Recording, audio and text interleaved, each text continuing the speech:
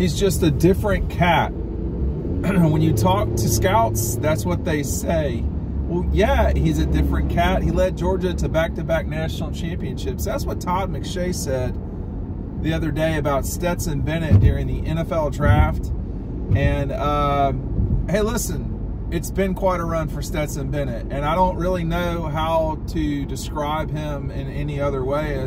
I think he's a different cat. That's exactly the way that I would describe Stetson. There's reasons why.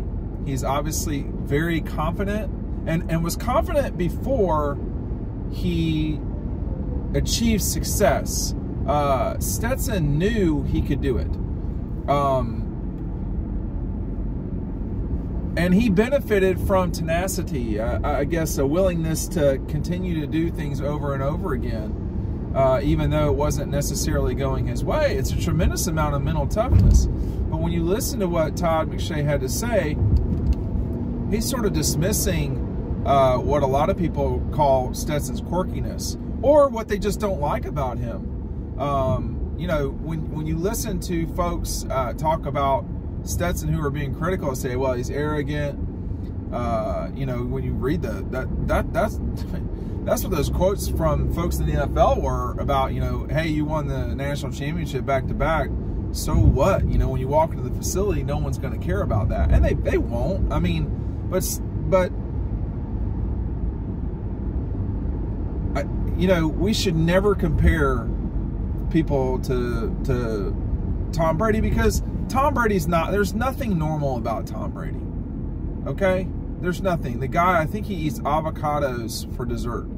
There's nothing normal about Tom Brady, and nothing normal about his ability to win. I mean, he passed Michael Jordan in terms of you know, American lexicon in winning. So that's, you know, that's not, comparing anybody to Tom Brady is probably a mistake, but there's a certain amount of, I don't know if arrogance is the right word, but there's a certain amount of belief in oneself. I don't know what the difference, there's a difference between arrogance and believing in oneself. But anyway, I think Stetson certainly believed in himself the entire time, and he was able to take that belief and really succeed. Now, belief alone is not going to get you there. You got to do work too. I mean, like, and you have to have physical ability and all these things. The things that people sold, or, you know, sold on Stetson's wrong. The thing that people got wrong about Stetson Bennett was they didn't understand how athletic he was, how gifted a thrower he was, certainly how good a runner he was. With Stetson, without the running ability, is not the same quarterback.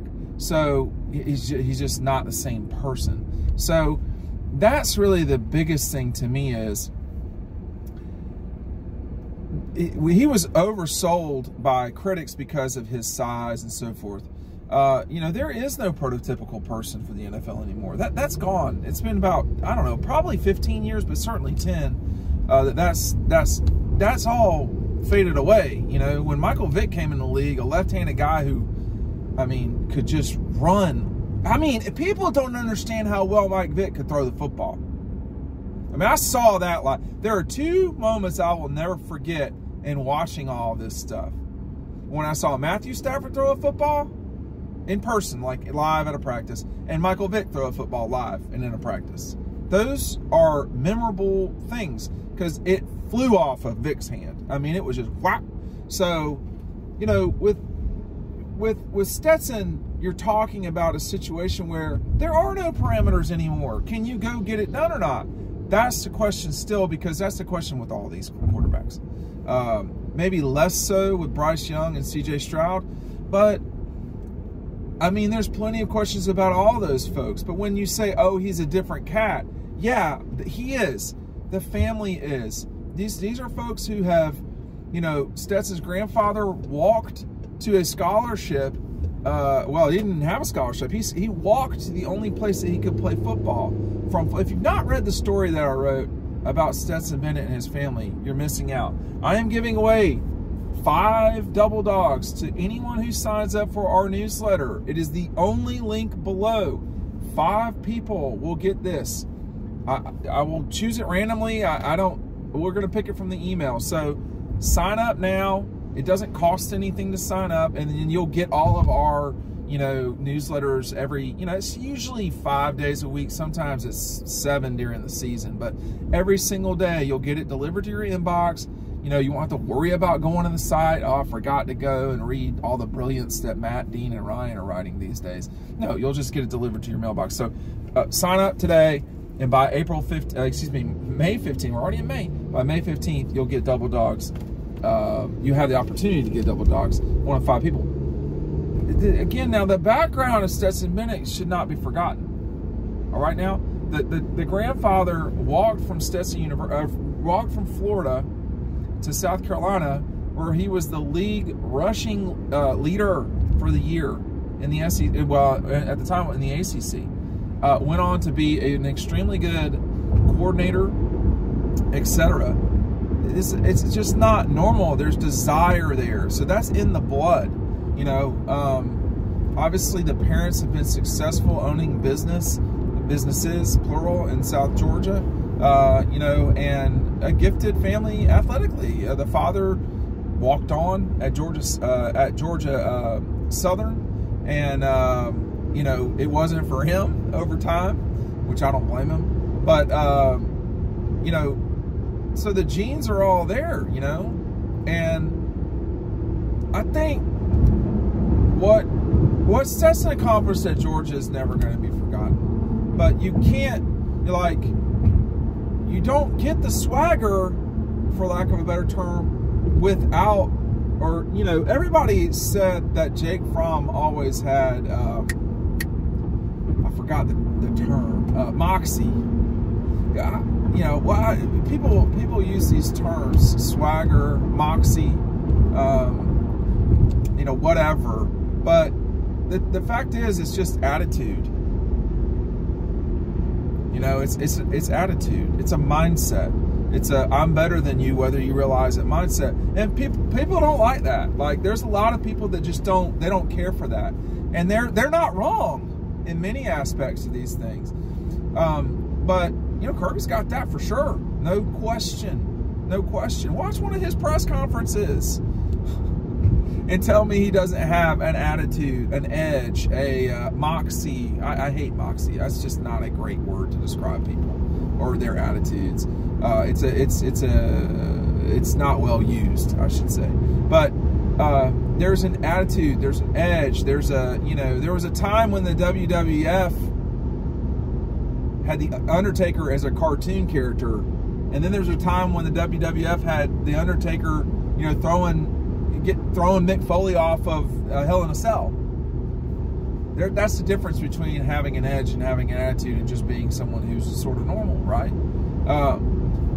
Stetson's very competitive, has been for a long time, and I do think he still is finding his way, frankly. This is just my opinion. I do not know Stetson Bennett. He's 25 years old. He's still trying to find his way in life. He's older than a lot of people that are doing this. He's older than almost everybody doing this except Hendon Hooker, but he's still trying to find his way. And if you say, well, he's a different cat, Todd McShay is exactly correct.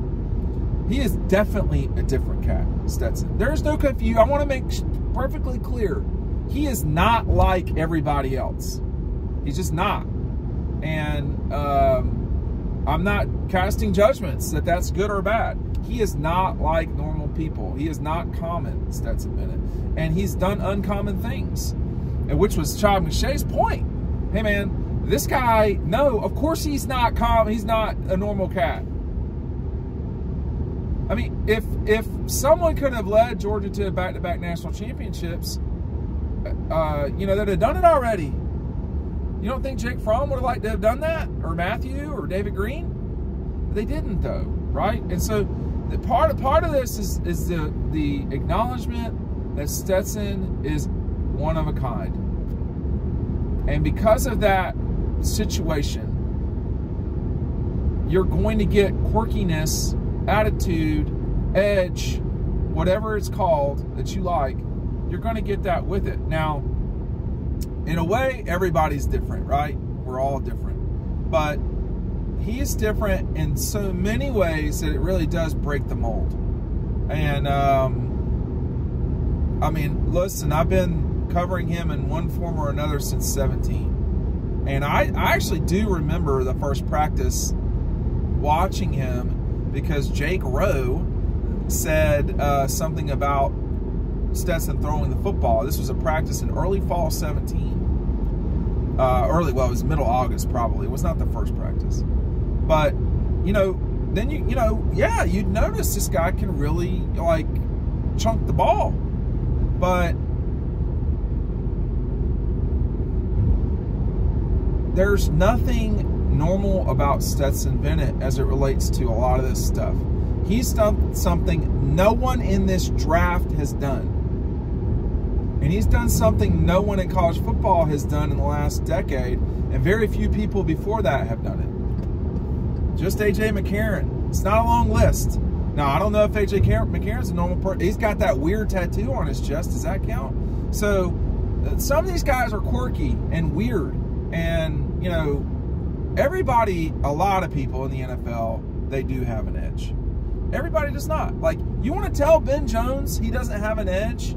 Or you want to talk to Thomas Brown, about he has an attitude? Hell yeah, Thomas Brown has an attitude. It doesn't mean it's a negative thing.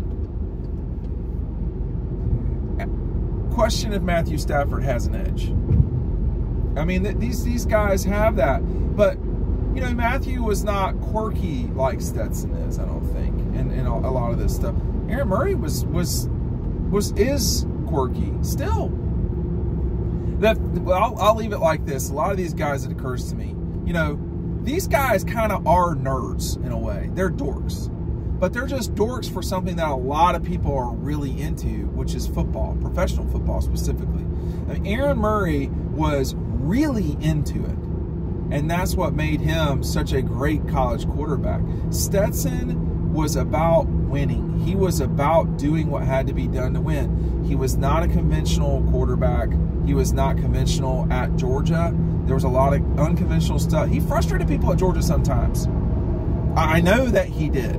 And so, when they say he's a different cat, that's probably a nice way of saying that. But he got it done. And that's all that matters. Thanks for watching.